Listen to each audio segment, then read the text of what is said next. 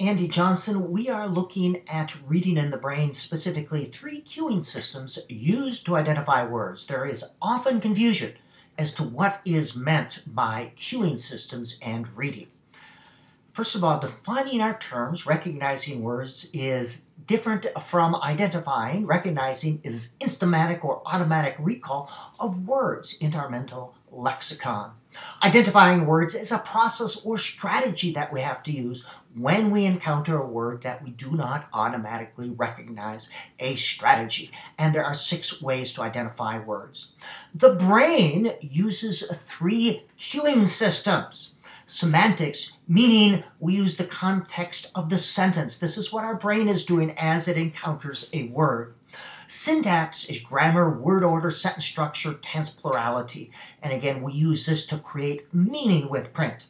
And phonological or graphophonological are the letters and sounds.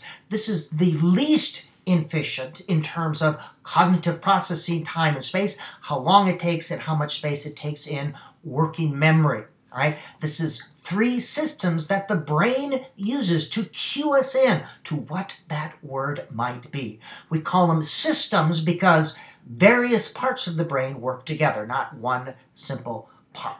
Now, this does not mean that we should not teach phonics. Instead, we need to include strategies to develop all 3 of the brain's cueing systems. A cueing system is not an instructional approach or a method or a pedagogy. In terms of word identification, we are talking about the systems that the brain uses to cue or recognize words during the process of reading. We also want to teach multiple ways to identify words. Keep in mind, rather, we use minimal letter cues